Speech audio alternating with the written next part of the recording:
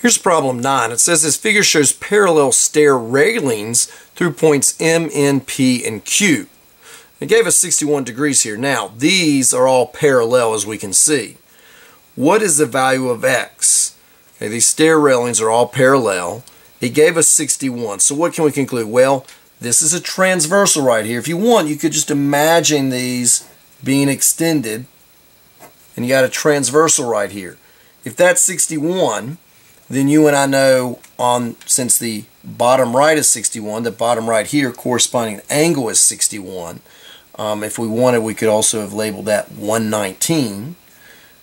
We can pick those up, move them down here again, 119 and 61. Looks like that X is going to be 61, which is choice C. Now please note, X is an acute angle.